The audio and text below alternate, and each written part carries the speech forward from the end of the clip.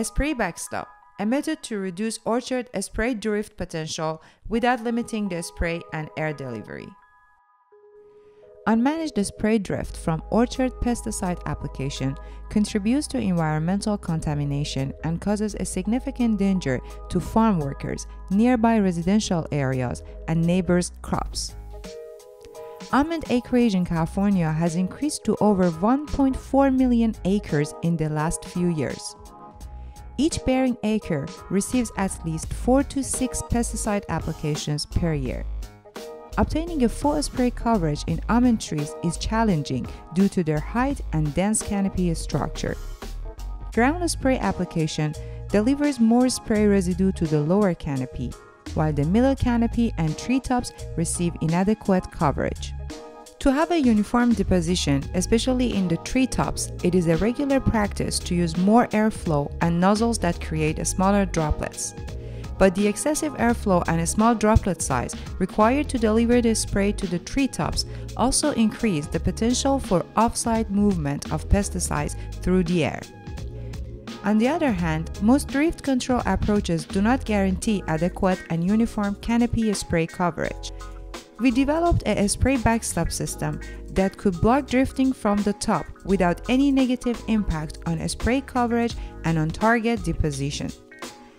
It includes a foldable mast and a shade structure that covers the trees from the top. We used a continuous loop sampling system by stretching a cotton ribbon around 2 rows of trees to assess and quantify the effectiveness of a spray backstop on reducing drift potential. A spray cloud could lift the ribbon from its rest position when the backstop system was not used.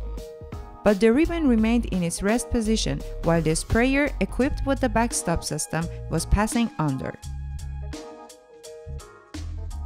A comparison between the two shows that the backstop system could effectively block the spray cloud, so the ribbon did not change position. This observation was validated by the fluorometry analysis of dye deposition on the ribbons. The pattern of dye deposition on the ribbon with and without the backstop system shows that spray backstop can significantly block those droplets escaping from the treetops and potentially becoming off-target drift. Using leaf sampling, we found that a spray backstop technique for reducing drift potential does not change overall canopy deposition, while it potentially helps to improve deposition on treetops. Since the backstop system blocks the spray cloud above the trees, the sprayer can be adjusted for finer droplets and more air that will potentially improve deposition on top sections of canopy that would otherwise receive poor spray coverage. A spray backstop can address a significant public concern about pesticide applications around schools and residential areas. This system can also protect the beneficial insects, parasites or predators, livestock, and other crops by improving on-target spray deposition while minimizing off-site movement of chemicals.